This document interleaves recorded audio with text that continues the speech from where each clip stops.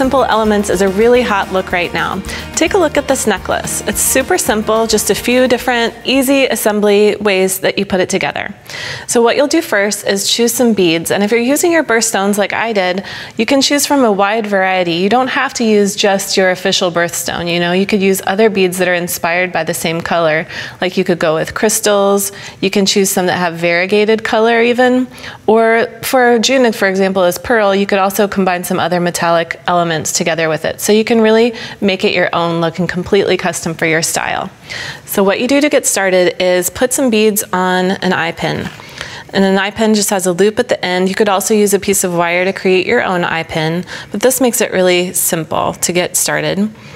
And all I did was string just a few beads onto the pin, and these are a rondelle shape, which I love the way that they look together. And this could stand for January garnet, or July, it could be ruby. And then you're just going to make a basic loop here, and I'm just going to trim it a little bit before I bend it into my loop. So I'll just trim to a finger's width, and then take my round nose pliers and roll it.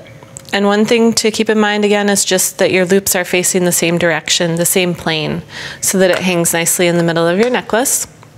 Now when you're using unfinished chain like this is chain that comes in long lengths, longer than what you need. So when you're measuring, it's helpful to have a bead board or lay it next to a measuring tape or something so that you can see how long it's going to be when you cut it. So I have my element ready to go, and then I can lay my clasp here and see that it's just about 8 on each side, so it's about 16.5 inches. And then I'm going to cut my chain, and again you just use a cutter here to get rid of that last link and remove it from your, oops, I cut through two. There we go. And then when you attach it, what you can do is just open this with your flat nose or your chain nose pliers. You'll turn your loop open like a jump ring and slide it onto your last link of chain, and this is for the center. And then we'll do the same on the other side. And this is, there we go, place it onto the end, and then you can cut it right in the center. So I'll pull it here, and then measure so that I get to my top link here, and I'll cut that one. And if you want to get really perfect, you can count these links. You can also re-measure it against your bead board. Now I know that my bead link here that I'm going to make is going to take up a little bit of extra space, so I'm just going to make a loop, wrapped loop here, roll it with my round nose pliers, and attach this to the end. And this is what I'm going to do for a decorative attachment here, rather than using a jump ring. If you wanted to, you could also attach another piece of larger link chain so that you could have an extension chain here on this end, and then you could wear it in varying lengths. And just wrap it the rest of the way with my fingers and trim away my extra end, and then I'll just use a jump ring to attach my clasp to the other side. And it's the same super simple necklace in under 5 minutes. So it's the same process on this end. Just slide your jump ring through the last link of your chain. Let's see if I can get it here.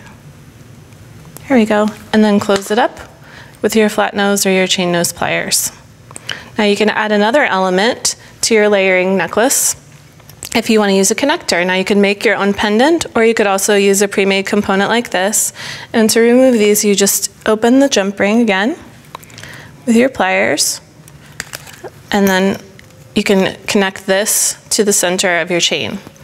And this time I'm going to use a larger chain so that I have my large links. And these are, again, unsoldered chains. So this one I'll just measure on my bead board. And this one I'm going to make a little bit longer. So the previous piece was 16.5. I want to make this one about 18.5. So now, this time, I'll show you how we can get our 2 lengths of chain exactly perfect. So we're going to go to our 9 inches on both sides, and then open the rings here. And this time we'll use our flat nose and chain nose to open the link at the end. And then, to find our center, we're going to use the piece of wire so that we can have it dangling perfectly. We'll lay our ends out and then put your wire here, and then you can see that your ends, oh, I got that one right. So that is going to be my link that I'll remove. I'll just go ahead and open this one, and then I have my 2 perfect links of chain, and I can open those and attach them to each side of my necklace. And then I'll attach my clasp right to the end, and then I'll have my finished piece.